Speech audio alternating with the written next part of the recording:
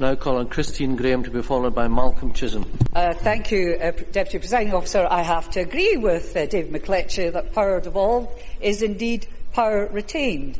We are talking about obtaining independence. And he also knows, as a divorce lawyer, as I was myself, that when one party sees the end of the marriage is at an end, the detail is then negotiated according to law and practice. The same would happen in a dissolution between two parts of a united kingdom.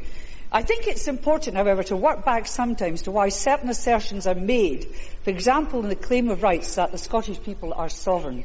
So much slips into our everyday parlance that has a deep-rooted and substantive cultural or constitutional genesis. For example, when you hear Scots reprimanded for saying, "I seen it," or "I done it," this is in fact language that is grammatical, phrases that have survived through centuries of spoken Scots. They are not lazy or ignorant slang, but an echo from the past. Which takes me to the claim of right. In 1989, in the words, "We gathered as the Scottish Constitutional Convention do hereby acknowledge the sovereign right of the Scottish people to determine the form of government best suited their needs." Indeed, that Constitutional Convention was proposed in a private member's bill way back in 1980 by the SNP leader, Gordon Wilson. Now, where did that sovereign right come from? There is no written UK constitution, but fragments of an incomplete constitutional jigsaw, some predating the Treaty of Union. And for example, as already been mentioned, you have to go back as far back as the Declaration of Arbroath, a declaration of Scottish independence and also of conditional monarchy. Yet the quote is, "Yet if he should give up," talking about Robert the Bruce, "what he has begun and agree to make us or our kingdom subject to the King of England or the English, we should exert ourselves at once to drive him out as our enemy and a subverter of his own rights and ours, and make some other man who was well able to defend us as our king.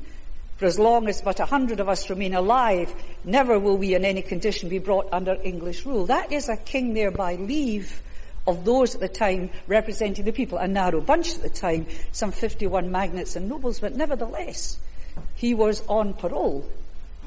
Now, the significance of those words resonating through the centuries are that the monarch, the power to rule, was conditional on the will of the then people of Scotland. This is reflected in the fact that Queen Elizabeth is Queen of Scots and not of Scotland. Sovereignty, therefore, now exercised in this democracy by various institutions is exercised through the express will of the Scottish people, which takes me to why Queen Elizabeth is designed as Queen of England. I think, if my recollection is accurate, it was Henry VIII of the Tudor dynasty who, installing himself as head of the Church, embedded the divine right of kings to rule. Sovereignty, the embodiment of which was the monarch, was absolute. As through centuries power was removed from the Crown and transferred to the English Parliament, so was sovereignty. And so the English Parliament was indeed sovereign, but that does not overrule or supersede the conflicting principle of the sovereignty of the Scottish people. The Treaty of Union, 1706 Article 3, states that the United Kingdom be represented by one and the same Parliament, to be styled the Parliament of Great Britain. The significance is that it was not a continuation of the English Parliament, nor indeed the Scottish Parliament. Sovereignty, therefore, for Scotland remains as it always was, with the people. I can also pray and aid the case of McCormick against the Lord Advocate, 1953 session cases. It was the blowing up of the post boxes with E2R in them because Elizabeth was the first Elizabeth of Scotland.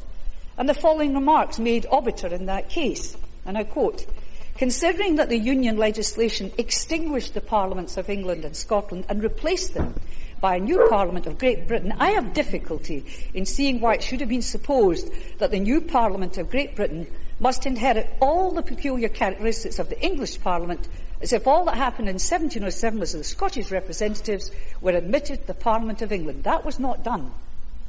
The principle of the unlimited sovereignty of Parliament is a distinctly English principle which has no counterpart in Scottish constitutional law. So why the potted constitutional history lesson? Because it's significant to the legitimacy of the referendum. It is, of course, not consultative. It has legal, constitutional authority as well as political authority. In 1979 and then in 1997, there was no Scottish institution to provide a mechanism for asking the Scottish people a question on the Constitution. In 1979, the UK government took it upon itself by drawing up a referendum and, of course, drew up the questions, chose the date, 1st of March 1979, right in the middle of the winter of discontent when snow was falling over Scotland. That in itself was an omen. But the 40% rule, which effectively counted the dead and those not exercising their franchise to vote as a no, was the real treachery, compounded by Sir Alec Douglas, whom, on the eve of poll broadcasting, we should vote no for a better deal. Plus ça change. Plus c'est la même chose. Now we have our own mechanism in the Scottish Parliament, but we don't need to have a Parliament. Even if this didn't exist, and the Scottish people were to stream out onto the streets of our towns and cities, into our villages, on megaphone, on marches, online, and say with a clear voice, they wanted an independent Scotland again, that would be a declaration of independence and no challenge from the Palace of Westminster, nor the corridors of the United Nations, nor this place, nor any courts could gainsay it. The Scottish people would say they'd done it, and they'd done it their way. Thank you very much.